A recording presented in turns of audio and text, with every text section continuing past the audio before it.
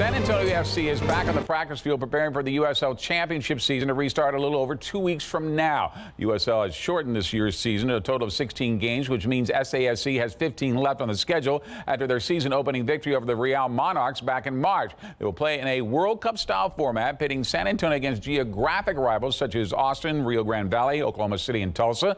The short turnaround will be tough, but the team is just thrilled to have another chance to play this year. I would probably speak for everyone that they're just excited to get off the couches, get out of their homes and, get back to doing what we all love.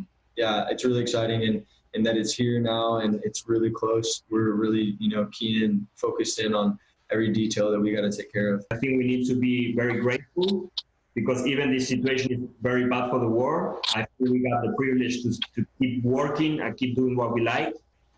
So we got to be really appreciate that.